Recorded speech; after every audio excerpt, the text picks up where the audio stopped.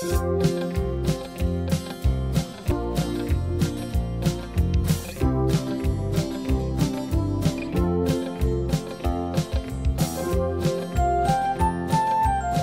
name is Darwin Moore in Butte Falls, Oregon. And that's your grandfather? My grandfather and my grandmother here. And they homesteaded out here? Yeah, they did have a homestead above Rancheria to begin with, and then they moved into town. And this is a picture, is this? No, not that one. We'll just ignore that for a while. And so you grew up, you lived here, you lived in Jacksonville. Where did you grow up? I grew up here. I was only in Jacksonville for about a week or two. My dad was working on a dam up here, and we didn't have a house at the time. But my mother had me, so she moved over to my aunt's house in Jacksonville. That's where I was born. In fact, it's right across from the courthouse. There's a big house going towards Medford, just across that alley. And then you came back here and you graduated from high school here in 1950. Yes.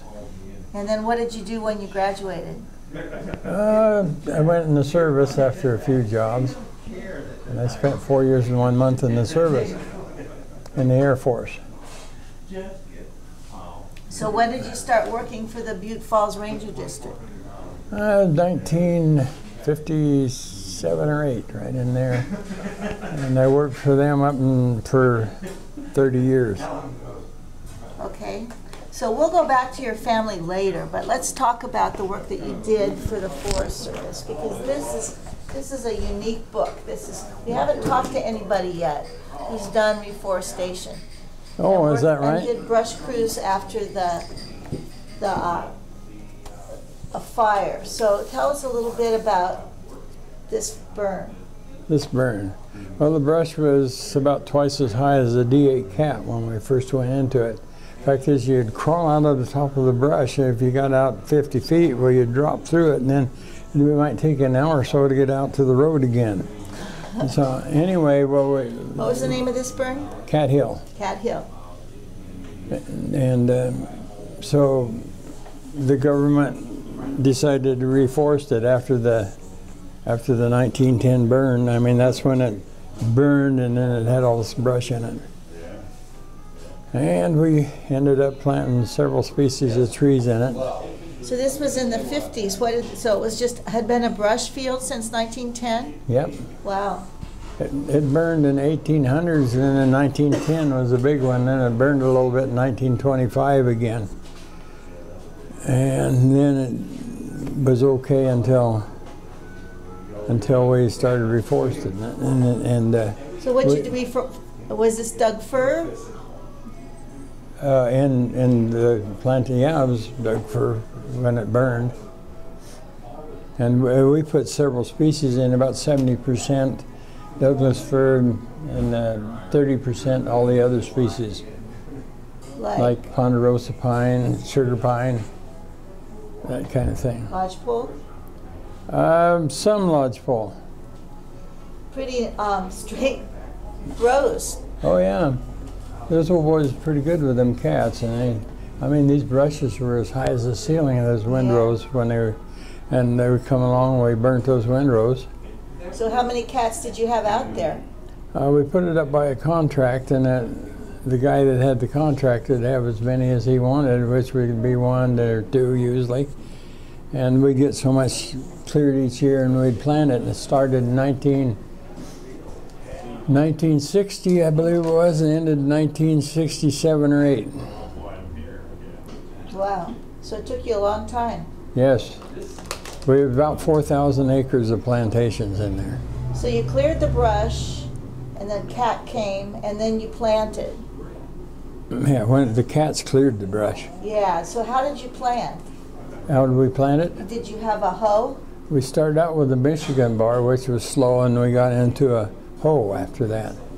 And with a hoe, you can plant a lot faster. And you carried the seedlings on your back, or did somebody We carry them? had trays. Trays. At that time. It looks like it was pretty flat. Some places, yeah. It wasn't real bad in Cat Hill. There was about 4,000 acres of planting and about 4,000 acres of brush field with rock that was left.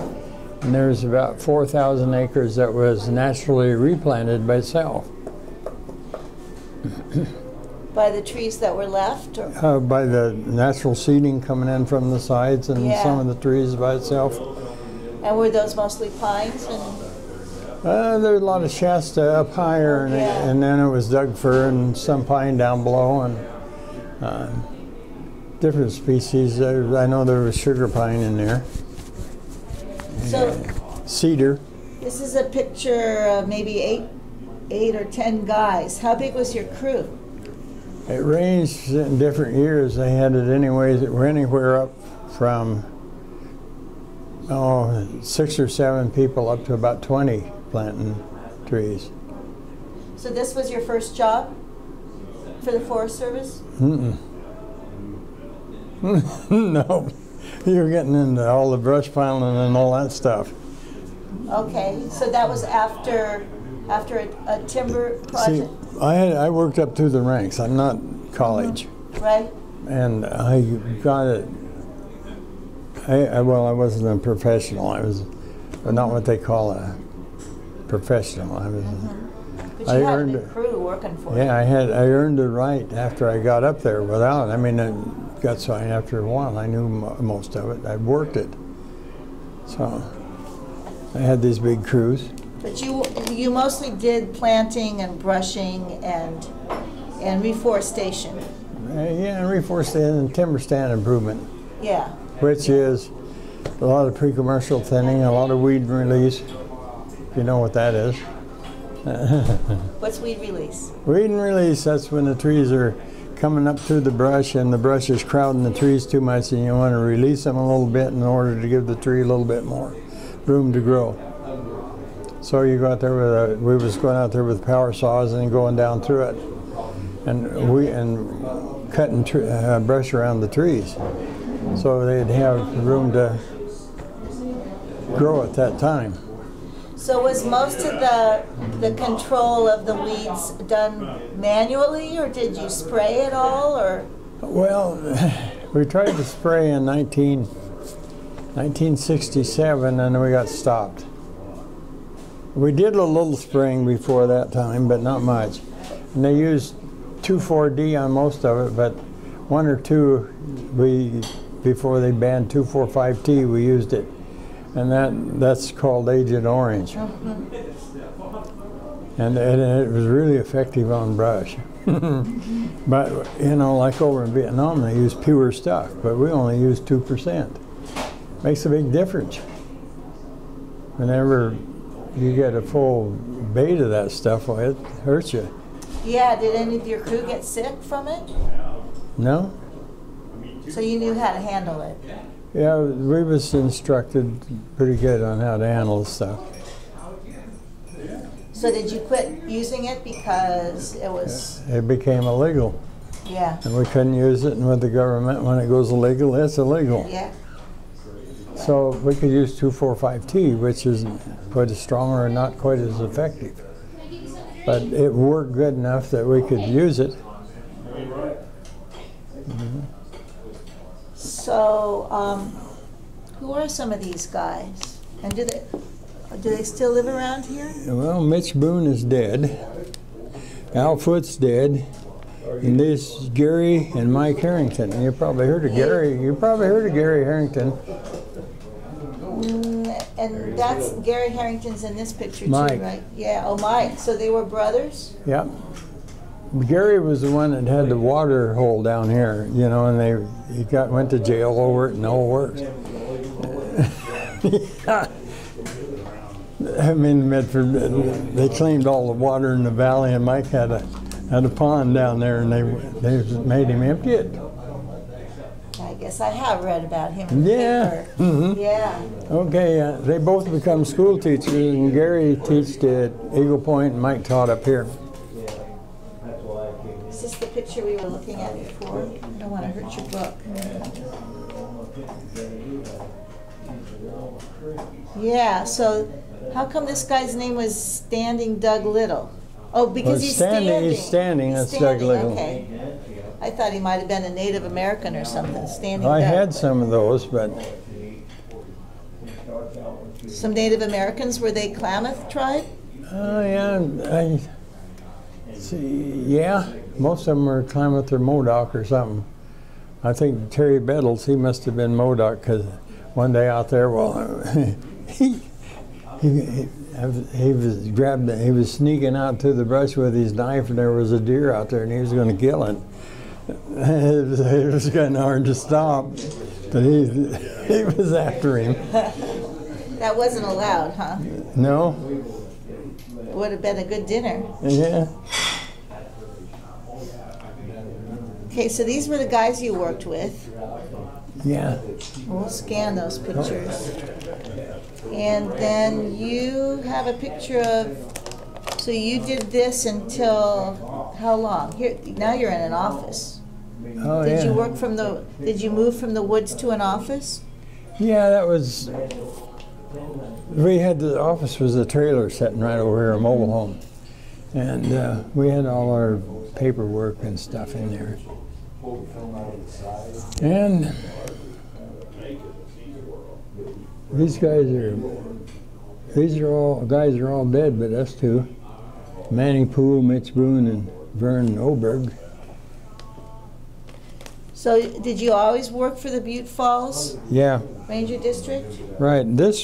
We had an athletic group, and that's what this was. Is that softball or Basketball mainly. basketball? So those were all people that worked at the district? At one time or another, they Yeah. all worked there. A lot of trophies. Oh, yeah. Yeah, we were not too bad. Was there also a softball team or? Yeah, we had a softball team. In fact, just like me, I've been in on 4 state championships, a regional, and I went to 2 Western Worlds. Wow. Yeah. See, that's airborne. That was quite an area there. See, the wind blew all these tops out. Wow. Where was that? That was up towards Fish Lake up there. That's what I was guessing. Mm-hmm. Yeah. When? What? Oh boy, I was right at the end of my, I got out, 60,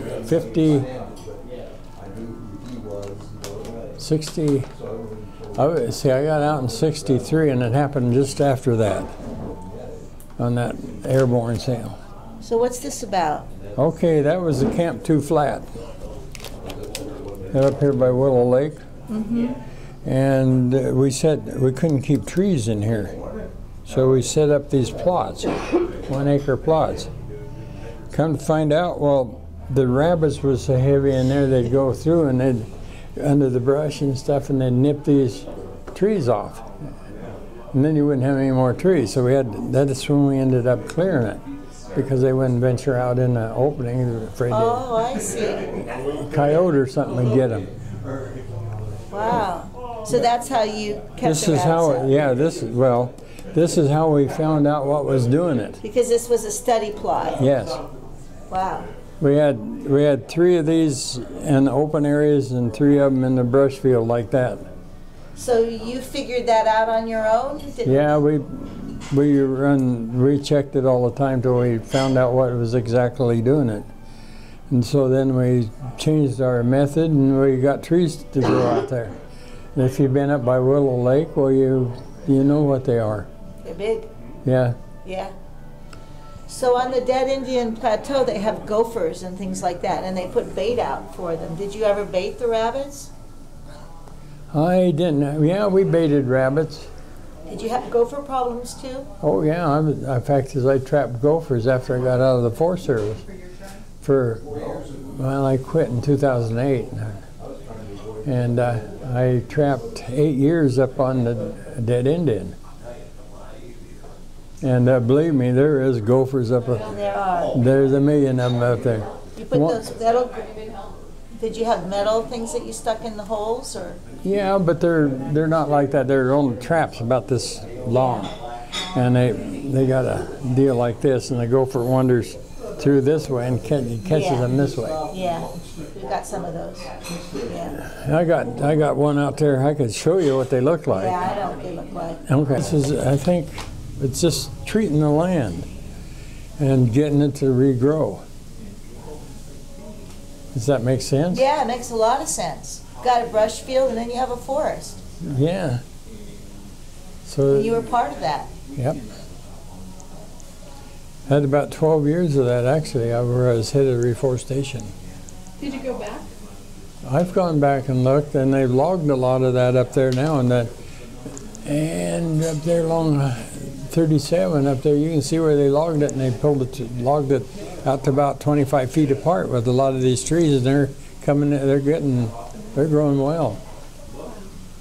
So yeah, and this isn't the only area, because like I said, I was in brushfield reclamation.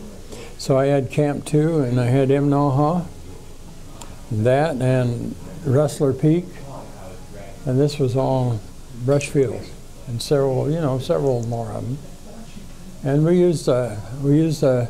I took a track mech in it later, like in Cat Hill, and cut the brush all the way down till it was about that high, and for about 5 years there, the animals really used it.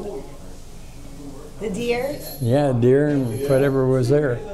Cats? Yeah, everything. They was all in there. It was pretty neat. Yeah. Okay, I found a picture of your office. Okay. So that was in the 90s or the 80s? When was that? Well, I got out in 86. So this was before then. So you quit? Oh, this is approximate year was 1970. It's writing on the back. So you were working in an office then? Yeah, I was, like I said, I was in charge of Reforestation TSI, and I had different people doing different jobs, and then I'd go out and check on it and see what they were doing and how they were doing it. And if we had any suggestions, well, we talked it over and figured out what we ought to do. How many guys did you say had your crew at that point? Well, and I had maybe 100 to 125 or 30 people, but I only had 7 people that was permanent. The rest of them are all temporary. But this is another point that I liked was I could take all the people and put them busy out here, and they had transportation to work and back. And these people that I hired for foremen, they kept them pretty busy. They didn't screw off too much. So. Did they get paid for the hours that they were on the road? Yeah, they do. The government always paid. I mean, when I first went to work there, we didn't get any.